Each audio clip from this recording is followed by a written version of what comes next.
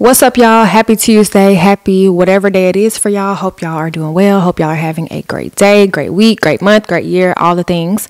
I'm Makaila, and on this channel, we talk about all things from faith, culture, life, marriage, parenting. So the title of this video, as you can see, is Staying Focused. I really want to talk about the importance of focusing in on things. I want to talk about, I think it's an area that we honestly all kind of struggle in when it comes to focusing in on the things that either God is calling us to, focusing in on things that will make us better, just having trouble focusing. I read that focus is the gateway to all thinking.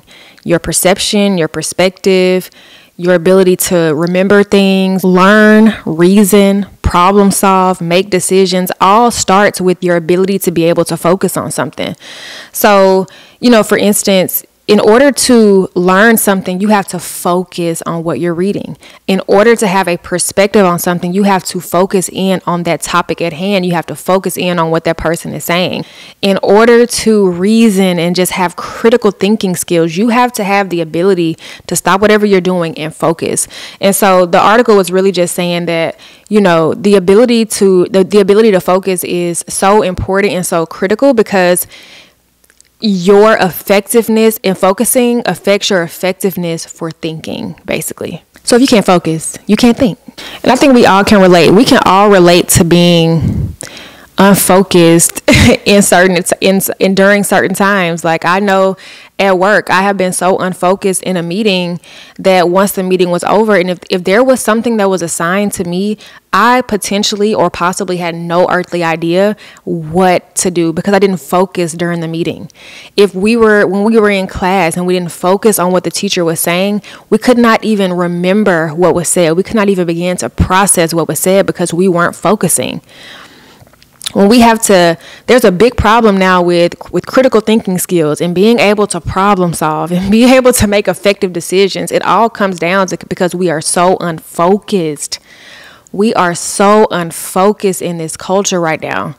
And, I researched some things on focus. And so some benefits of focusing. It helps change your life. So let's say you want to focus on getting healthy. Eventually, you're going to get healthy. If your focus is to get healthy, that means you're exercising, you're eating right because your focus is on healthy. So eventually, you will become healthy. If your focus is on God, eventually you will grow close to God because your focus and your attention is on God. Once we can focus our minds on the things that we are chasing, that is the game changer. Until we focus and center our attention on the thing that we are trying to do, y'all, nothing is going to change. I could want to be healthy all day. I could want to have a six-pack all day. But until I focus on what it will take to get there, I won't have it. I'll never have it. I could want to be a better wife all day, but until I focus on the things that I'm lacking, on the things that can make me a better wife, I'm not going to become a better wife. So that's one benefit. It will change your life. Focusing on something will change your life, but let's make sure we're focusing on the right things. Focus can expand your knowledge. I think that's pretty clear. When you focus on learning something new, you're naturally going to expand your knowledge in that area. So in whatever you're focusing on, whether it's focusing on a new chapter in the Bible, whether it's focusing on how to build a house, I don't know, y'all. Whatever you want to read and whatever you focus on, you are expanding your knowledge, right? And I think it just helps you become overall more productive. It just helps you be able to achieve things. It helps you to be able to set goals and focus on achieving them. So now that we've run through some of the benefits of being able to focus and just the importance of focusing, what is keeping us from being able to focus on the things that we want to focus on? Ding, ding, ding, distractions. Literally, the thing that keeps us from focusing on anything is distractions. Distractions come in many shapes and sizes. Distraction is your phone. I'm going to get into some stats on our phones. Distraction can be your kids. Distractions can be TV shows. Distractions could be, I could be sitting here talking to you, but the minute I see a bird fly by, I'm distracted by that bird, and now I can't even focus on what you're saying anymore. Distractions come in so many different forms. And so it's critical to be able to remove distractions when you're looking to focus in on something. You have to be able to identify what is distracting you in this moment that's prohibiting you from focusing in on whatever you're trying to focus in on. And so I think for most Americans and people, we can agree that our phone is one of the biggest distractions ever. Is it productive? Absolutely. I have my notes on here and I'm looking at it. And so it's a productive tool, but it's also a tool that can be so misused. And so a few stats that I saw was that 56% or 57% of Americans say that they are addicted to their phones. On the regular, people check their phones 144 times a day. So we have to ask ourselves, when we're picking up our phone 144 times a day, what are we doing on it, and how long are we being distracted by this phone? Or how long are you being productive on your phone? So if you're picking up your phone 144 times and every single time you pick it up is of productivity, you researching something, you're learning something, you calling people and serving others and spreading positivity, cool. But if we look at our screen time, look at your screen time and see how your time is spent on your phone. And we can begin to remove some of the distractions that may be keeping us from being able to focus in on the things that we desire, but also what God desires for us. But other things that keep us from focusing on things, and it's not so much a distraction, but it's having a negative attitude about things, being pessimistic about things. So or just being fearful of things. Your mindset towards something can keep you from focusing on something because you are already chopping it up as an L, or you're already chopping it up as something that you can't even succeed at. So you're not even trying. And so our negative attitudes can keep us from focusing in on a thing or even wanting to focus in on a thing because we're already defeated from the jump. And then there are some things from a health perspective in terms of why we may not be able to focus. We could be dehydrated. I read about that. We could be lacking sleep. And so like new moms, like you can't focus on nothing. When you're a new mom, yeah, all that is out the window. It's not even about distractions. It's about sleep deprivation. I can't focus on anything. So there are some health factors within, physical distractions that may require some further research around and just a special attention to. I'll just say that, special attention to. But for the most part, a lot of our distractions are in our control, and a lot of our distractions are keeping us from, one, living the life that God has called us to live, but two, just being intentional with the time that we have on this earth. We all have this. I think that a lot of us have this perception that we have so much time left, that I have time to do this, I have time to do that. We don't know when our time will end on this earth. So I just want to encourage everyone to let's get a list going of what we think may be distracting us from things that we would like to focus in on, whether focusing in is on your relationship with God, whether you want to focus on your health, whether you want to focus on your marriage, a relationship with someone, your job, volunteering, whatever that focus thing is for you, or focus things for you that you may be struggling with. Let's figure out why we can't focus on it. And so I can talk about me and my struggles with focus and just my personal story with focusing. For me, it's very hard for me to focus if I don't have clear directions and a clear plan that's keeping me focused. I'm a very tactical person. I'm very list oriented. I love a list. I love to check off a list. I just love to execute a list of things that I need to do. And once I have my list in front of me, it's a wrap. I am completely focused in on my list. It is almost nothing that's going to distract me from the list that's in front of me. But baby, life don't give you a list. God has been calling me back to YouTube for quite a while, but unfortunately, my human fleshly desire to have clear direction and a plan and a list has been what's been stalling me and holding me back. And so that's a form of fear. That's a form of not being obedient to what God is calling me to do. God told me to get back on YouTube and talk to his people. And I take that very simple and clear direction from him, and I want to create bullet points. Like, I want bullet points to go under this. Okay, God, well, what day do you want me to post on? What topic am I going to talk about? What's the flow of this? And ... And all that equals is stalling and not being focused on that one line sentence that he told me. Get back on YouTube. Period. Simple. Get back on YouTube. And so I can just transparently say that my inability to focus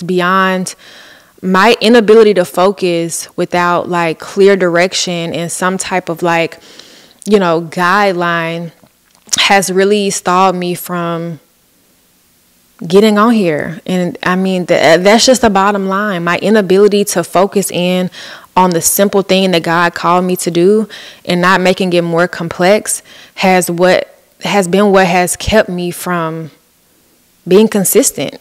Like, it's me. At this point, it's me. I overthink things. I have, a level of perfectionism that drives me nuts sometimes because it'll keep me from doing anything.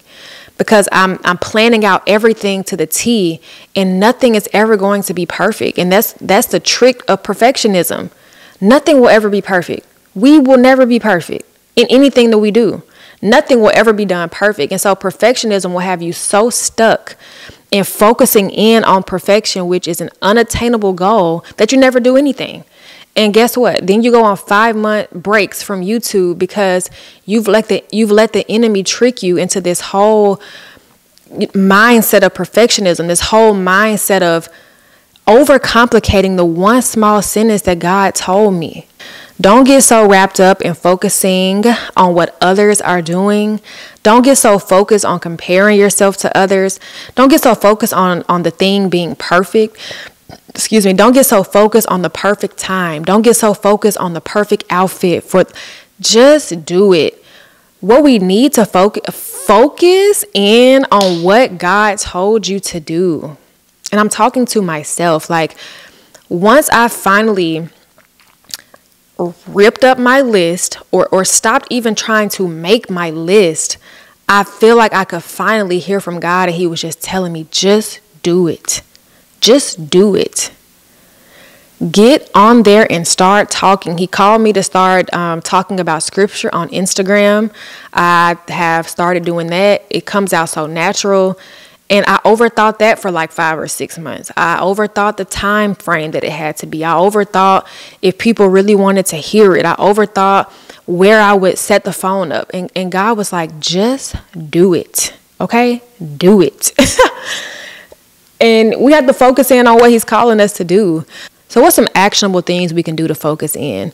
We can pray for focus, first and foremost. You can pray for God to reveal the things that are actually distracting you from being able to focus on him, focus on what you are setting your goals to do. Like, what's prohibiting me from being able to focus? And I guarantee you it's some type of distraction that's keeping you from being able to focus in on what God is calling you to focus in on. So one thing that, I strongly desired for God to give me was intention and a flow for my channel. Not necessarily a list of unimportant things such as my posting day and titles and this and that, but what is my flow, God? And what I heard from him, he wants me to talk, and then he wants me to talk about his word. And that's what I'm going to do. I'm going to talk, and then I'm going to say what God says. So I wanted to pull out some things on God's thoughts on focus and helping us focus in on God. I'm going to go to Romans 8:5. My Bible is the NIV. All right. So this will be a verse about what I feel is God explaining how we can focus in on him. So it says, those who live according to the flesh have their minds set on what the flesh desires. But those who live in accordance with the Spirit have their minds set on what the Spirit desires. So I think that's just a really simple verse. It's hard because We do have to deny our flesh daily, but denying our flesh daily will help us focus in on God more. And then another verse about focusing on God is Psalms 91:14. Because he loves me, says the Lord, I will rescue him. I will protect him, for he acknowledges my name. He will call on me and I will answer him. I will be with him in trouble. I will deliver him and honor him. So focusing in on God and his desires that he has for us, it does require obedience to the things that he reveals to us, but he guarantees that he will love us. He guarantees that he will protect us. He guarantees that if we call on him, he will answer us. And so there's some big advantages to focusing in on God. I wanted to read what God says about focusing on positivity, focusing in on good thoughts. I want to talk about that because focusing in on the negativity creates anxiety, it creates worry, it creates fear, it creates depression, it creates bad relationships. Focusing in on the negative of things will keep you where you are forever. It'll keep you in that house forever. It'll keep you at that same job forever. It'll keep you in that same relationship forever. It will keep you wherever you are forever because there is such negative thoughts attached to the thing that you can't even see beyond it. Very simple. A very simple one is 1 Thessalonians chapter 5, verse 16. Rejoice always. God said, rejoice always. So that means always rejoice. Always try to find the positive in something. Always try to see the good in a thing. Always try to see the good in people. Always try to see the good in a situation, no matter how bad it could be. Find something good and focus on that, because focusing on that negative thing of whatever the thing is no good. It's going to pull you further and further into darkness. Point blank, period. Okay, and then let's turn to Proverbs chapter 17, verse 22. I love a good Proverbs. A cheerful heart is good medicine, but a crushed spirit dries up the bones. Woo! And my notes in my study Bible says, the Apostle Paul admonished us to trust God even within the tragedy and choose to dwell on what is good in the person or situation. Y'all, a cheerful heart is good medicine and a crushed spirit dries up the bones. What? Y'all, it's so much knowledge in this Bible that was written thousands of years ago that can still directly relate to our life today. Is insane. Stress in your body will create sickness. I have experienced it. Stress can create anxiety to the point where you become so anxious about a thing that now you feel your heart about to beat out of your chest, and now you feel like you're about to have a heart attack. So much power is in our mind. We can think ourselves to be sick. We can think ourselves into depression, because we're focusing on the wrong thing. It all goes back to focus. We have to focus on having a cheerful heart. How can you focus on having a cheerful heart? Remove the things that are triggering you. Remove the things. The minute you see something on social media that's sending you into a spiral, click unfollow. Delete the app for a minute. The minute you see something on that news cycle that is depressing to you, cut the TV off. Sometimes, y'all, we need a reset. And I had a reset for about 1.5 years. No social media, cut the news off. And I focused on what was at my front door and what was at the door of my heart, which was God. I had to literally remove myself from the world to focus in on what God had for me and to focus in on learning who God was. You cannot be double-minded. You cannot be double-minded, y'all. You have to focus in. You either gonna focus. All right. So either you're gonna be double-minded or we're gonna focus in on God. So double-minded, either you're gonna go this way and this way all day for the rest of your life. You're gonna hear this opinion and you're gonna be straight this way. You're gonna hear this opinion and be straight that way. Or I'm gonna be focused in on the word. I'm gonna be focused in on what God says. So whatever little chatter comes over here, don't care. Whatever chatter comes in over here, don't care. Focus on the word. I'm focused on God. I'm focused. And it just eliminates so much unnecessary stress, so much unnecessary, confusion, so much unnecessary schemes of the enemy in our life, I'm telling y'all, focus on God. Oh my gosh. Because who want dried up bones? Okay. And then focus on eternity. In this life is like a blink of an eye. And so if we focus only on worldly things, if we focus only on what we can obtain in this world and lose focus of eternity,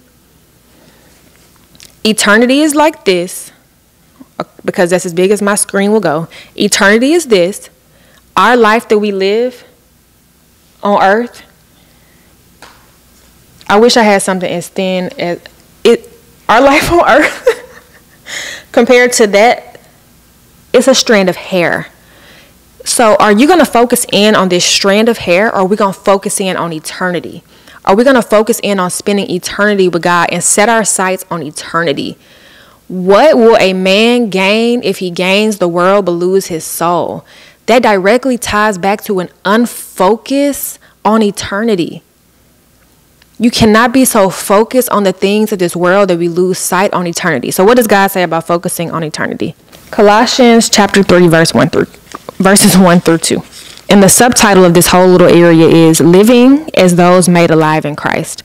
And so it says, since then you have been raised with Christ, set your hearts on the things above where Christ is, seated at the right hand of God. Set your minds on things above, not on earthly things. Okay, I'm going to go to the next verse. For you died, and your life is now hidden with Christ in God. When Christ, who is in your life, appears, then you also will appear with him in glory. Put to death, therefore, y'all, I got to keep going. Put to death, therefore, whatever belongs to your earthly nature, sexual immorality, impurity, lust, evil desires, and greed, which is idolatry. Because of these, the wrath of God is coming. You used to walk in these ways in the life you once lived, but now you must also rid yourselves of all such things as these: anger, rage, malice, slander, filthy language from your lips. Do not lie to each other, since you have taken off your old self with its practices and have put on the new self, which is being renewed in knowledge and in the image of his creator. Ooh.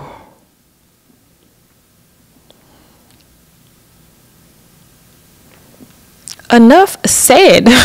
That was Colossians chapter 3, 1 through 11. I mean, I have nothing else to add, no commentary to add. Go back and read it. Go back and read it again. I'm going to go back and read that again. That was so good.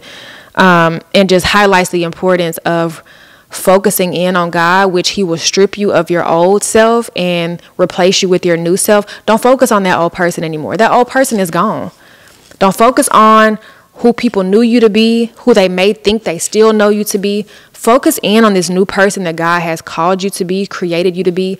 Focus in on that, because focusing in on who God created you to be from the jump, before you were even in your mother's womb, will keep you in alignment with the Creator.